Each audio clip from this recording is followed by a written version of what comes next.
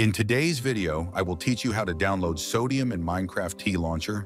First, click the TL mods on the bottom part. As you can see, there are a lot of mods and shaders to choose. Now click the top part called Mod Packs.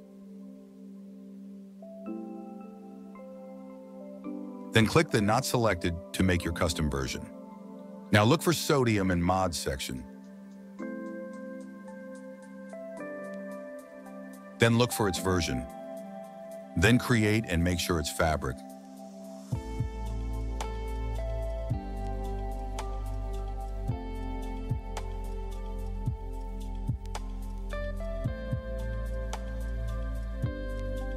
All set.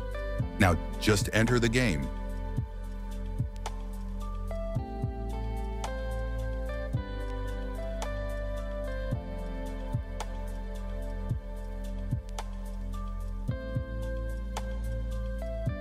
Your video settings should look like this. Thank you so much for watching.